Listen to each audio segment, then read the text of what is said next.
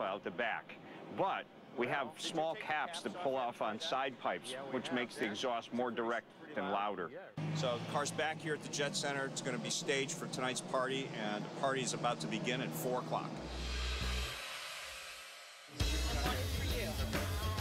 Tonight will be the first time the public will see my new car. So it's a pretty exciting moment. This is going to be the official debut for the Hot Rod, and we've picked the Jet Center party because it's a fantastic setting, and it's the perfect place to have the public see this car for the very first time.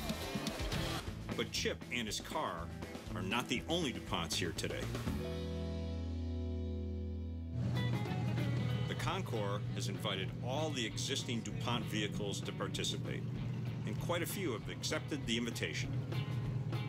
This is a great class. DuPont cars, all the family members are here, all the DuPont family.